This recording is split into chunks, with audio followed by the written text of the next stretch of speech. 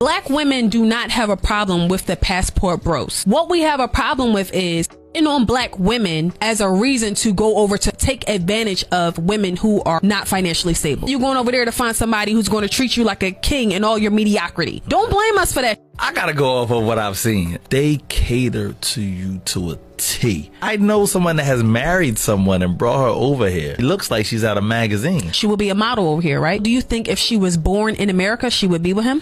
No, she would not be with him. Do you know why? Because they're poor. Y'all are taking advantage of these women, blaming us. Black women are this, black women are that, as if we're causing you to take advantage of these women. Leave us the f out of it. Y'all, so I have a serious question, and I'm not even being sarcastic. Y'all know I like to play around and act dumb. Why is it that some black women will say, oh, black men ain't shit, all they are is abusers, they leave their kids, all this stuff, right? And I hear it all the time. And I'm not saying every black woman, because again, I'm black, I don't say shit like that, and I have a lot of friends who are black women who don't talk like that. So I'm not saying all black women, because there's some beautiful ones out there. But why do y'all say that and scream that at the top of your lungs, but when he's with a white girl or a Latina, now it's, she's taking our man?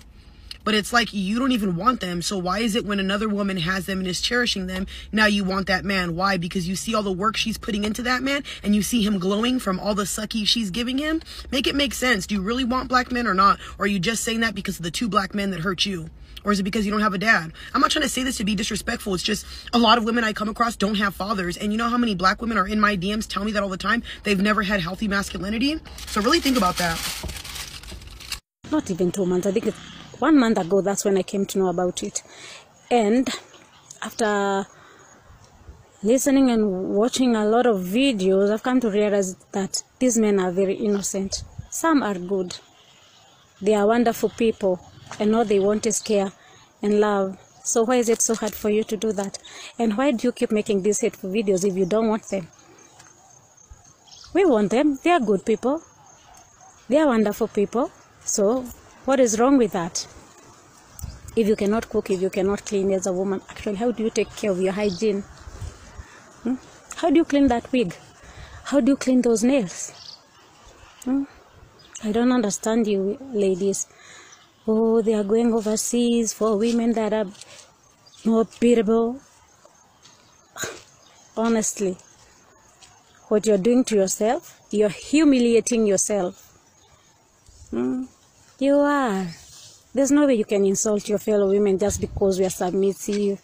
Do you even read your Bibles? A woman was meant to be submissive. And leadership, it's for men. Just because you're making money doesn't make you a man. And if you feel like you're a man, please get your girlfriend pregnant and please let us know. From there, we will respect you. But all I can say, please let us be. Let the passport bros be. And for the passport bros, kings, you're wonderful. Please don't sit. The disrespect from the American women, when it comes to the passport bros, you might ask, like, where did this... There was a book by an unknown black female author named Michelle Wallace that was heavily promoted by white society called Black Macho. This book was the beginning of the white-funded black male-bashing black gender war wave that took off in the 80s. The main person pushing this book was a CIA-affiliated white feminist named Gloria Steinem. So she kind of really objectified and dehumanized black men in a particular way, but it was a way that was popular, that people gravitated toward it. And I often say from that to Oprah, right? Oprah becomes a spigot, so to speak, a faucet that opens that up because she introduces these fairly obscure black feminist talking points to the mainstream. And then from there, it's being digested. So now you have women who will not call themselves feminists, who have never read a feminist book, but have feminist talking points because they're coming out of that mainstream culture that really starts with Indashake and Williams and filters through Oprah. And so that dynamic creates this snowball of black feminism that we're still seeing that's rooted in what we call an anti-black misandry, a hatred really of black men. Gloria Steinem worked for the CIA while she was in college. She was recruited in college. And she was outed by a feminist group called Red Stockings. Red Stockings blew the lid off of that in the Village Voice. As an insider, African person, I understand that this is a sensitive topic. and there are many different perspectives and opinions on it. However, I will do my best to provide an objective analysis and suggest potential solutions to the issue of division among my African people, African American men and women community. I want peace, unity, and progress in the community for both my brothers and sisters to understand each other and end this conflict of sexes. Black women need to stop disrespecting, emotionally abusing, and turning their back on black men and unite with us so we can be better protectors for them. They need to stop betraying and disrespecting black men, and black men need to focus and do better version of themselves and treat African American women well. All right, we also have to contribute. Firstly, it is important to acknowledge that there is a history of systemic racism and discrimination in America that has disproportionately affected African Americans. This has led to a sense of frustration and anger among many members of the community, which can sometimes manifest as a conflict between different groups. All right? It is also important to recognize that both African American men and women have faced unique challenges and struggle as a result of this history of racism and discrimination. Black men have experienced higher rates of incarceration, police brutality, and economic disadvantage, while black women have faced issues such as gender discrimination, reproductive health disparities, and the burden of being the primary caretakers for their family. All right?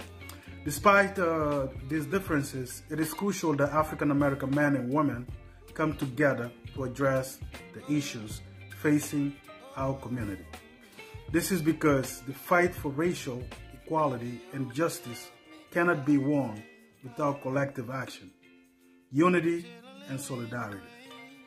To achieve this unity, both men and women need to approach each other with respect and empathy. This means listening to each other's perspective, acknowledging each other's struggles, and recognizing each other's strengths. All right? It is also important for men to recognize the leadership role that women have played in the struggle for racial justice throughout the history. Women such as Sojourner Truth, Harriet Tubman, and Angela Davis have been instrumental in advancing the cause of black liberation, and their contributions should be celebrated and respected. At the same time, it is important for women to recognize the valuable role that men can play in the community as leaders and mentors. African American men can provide guidance and support for young people in the community and can serve as a role models for positive behavior and values. To foster this kind of mutual respect and collaboration, it is important for both men and women to actively work to undo the toxic gender norms and the stereotypes that have historically divided us. This means challenging harmful attitudes and behaviors that perpetuate sexism, misandry, and misogyny, and working to create a culture of respect and equality. In addition, it is important for both men and women to be willing to forgive each other and to move past conflict and disagreements. This requires a willingness to listen and to empathize and to recognize each other's humanity. Ultimately, the key to building a strong and united African American community is by recognizing that we all have a stake in this fight for racial justice and equality, and that we need each other, support, and cooperation to achieve these goals. We must recognize that our struggles and challenges are interconnected, and that we cannot achieve true liberation and equality by fighting each other. All right? One potential solution to promote unity within the African American community is through education and awareness.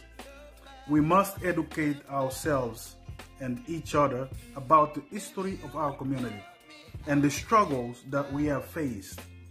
This will help us to understand each other's perspective and struggles and to work together towards common goals. All right, my people? Another potential solution is through community building initiatives, all right, that will bring men and women together to work towards common goals. This could include mentorship programs that pair young people with positive role models in the community, by the community service project that bring people together to work towards a shared goal, and social events that celebrate and promote unity within the community. It is important to recognize that there are no easy solutions to the issue of division within the African American community. However, by working together with empathy, respect, and the willingness to listen and learn from each other, we can overcome these divisions and to build a stronger and more united community. To wrap it up, it is important for African American men and women to put aside our differences and work together towards common goals, including the fight for racial justice and equality, and support each other. This requires mutual respect, empathy, and the willingness to listen and learn from each other. Through education, community building initiative, and a commitment to working together forever, we can overcome the division and that exists within our community and build a stronger and more united future for Black women and Black men. Certainly, one of the key issues that contribute to the division between African American men and women is the legacy of lack of patriarchal genders, norms, and stereotypes that have historically been enforced in the community about women don't need a man. These norms have often led to the marginalization and oppression of men, African American men, leading to creation of baby mamas culture, men becoming homeless, as well as the perpetuation of the harmful attitudes and behavior towards them. Because women choose to get government assistance over their men. That was diabolic. To overcome these norms, it is important for women to recognize the valuable contribution that men have made to the struggle for the racial justice and to actively work to support and uplift men. This means listening to the man's perspective, acknowledging their struggle, and working to create a culture of respect and equality towards men. It is also important for women to recognize the valuable leadership role that men can play in the community and to work collaboratively with men towards common goals. This requires willingness to challenge harmful attitudes and behaviors towards men coming from other women, and to recognize their humanity and contributions. Another key issue that contributes to the division between African American men and women is the impact of systemic racism and discrimination.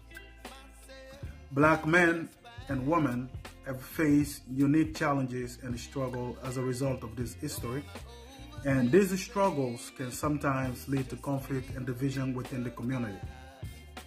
To address this issue, it is important for both men and women to recognize and acknowledge each other's struggle and to work together to overcome the challenges that we face. This means supporting each other's effort to achieve equality and justice, and recognizing that our struggles are interconnected and cannot be won in isolation. Ultimately, achieving unity within the African American community requires a willingness to listen and learn from each other and to approach each other with empathy and respect. It requires commitment to challenge harmful gender norms, again, and stereotypes, and to working collaboratively towards common goals. By doing so, we can build a stronger and more united community and create a future in which all members of the community can thrive and achieve their full potential.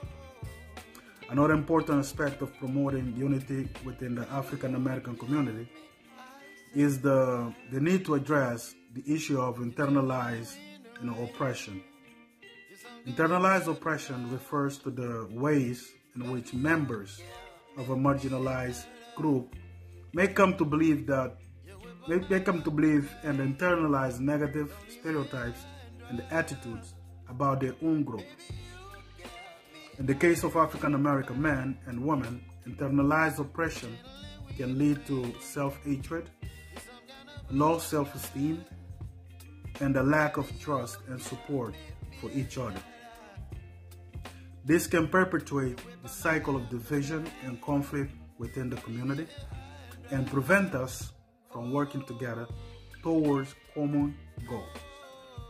To address this issue, it is important for members of the community to engage in self-reflection and self-care practices that promote self-love and self-respect. This can include activities such as therapy, mindfulness practices, and community building events that promote positive self-image and self-esteem. In addition, it is important for the community to recognize and challenge the ways in which internalized oppression may manifest in our attitudes and behaviors towards each other. This means actively working to promote positive and affirming messages about our community and our collective history, and challenging negative stereotypes and attitudes that may perpetuate division and conflict.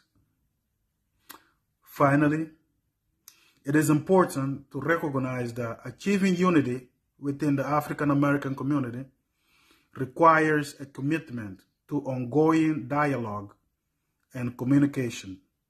This means creating safe spaces for members of the community to come together and discuss our experiences and perspective, and working to build bridges of understanding and empathy between different groups, not aiding each other. By doing so, we can create a future in which all members of the African American community feel valued, respected, and supported, and in which we are all able to work together towards common goals of equality, justice, and liberation. Let's stay together, brothers and sisters. Unity is the only way. Peace.